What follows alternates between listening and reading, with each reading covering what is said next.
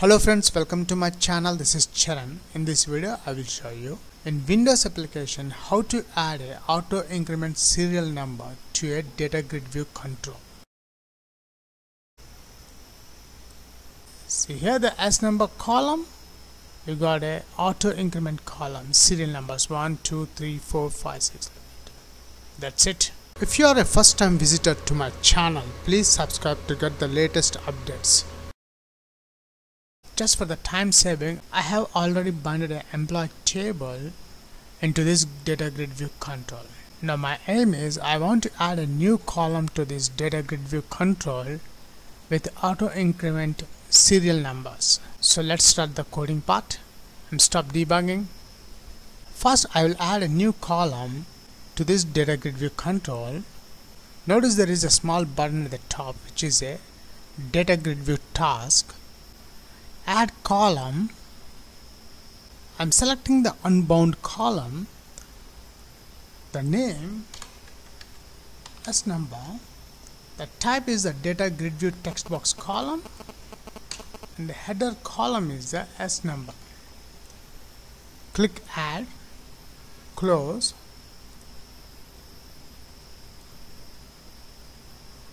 Notice here the S number, the newly created column, is added to this data grid view control.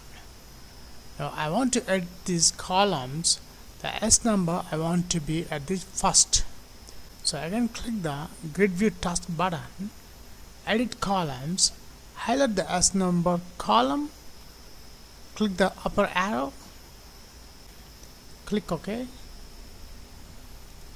See here we got the S number. Let's check the output. Start, and here we got the output after adding the new column S number. Now we'll add the functionality to display the auto increment column into this S number column. Stop debugging, go to properties, notice the fourth button which is events, click that one, come to the bottom.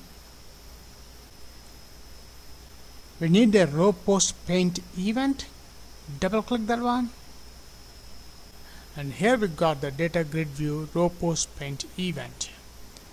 Now let's add the coding part.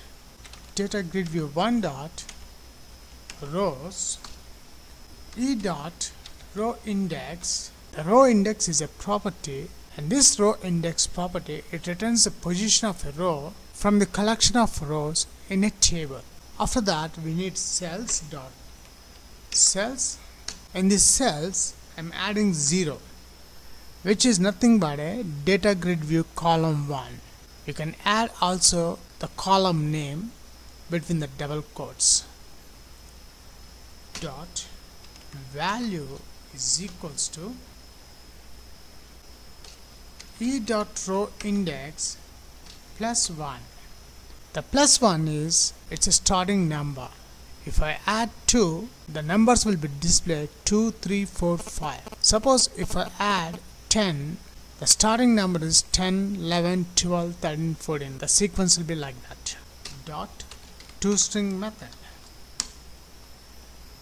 That's it. We have done the complete coding part.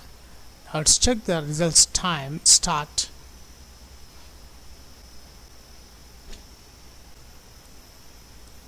See here the S number column, you got a auto increment column, serial numbers 1, 2, 3, 4, 5, 6. That's it.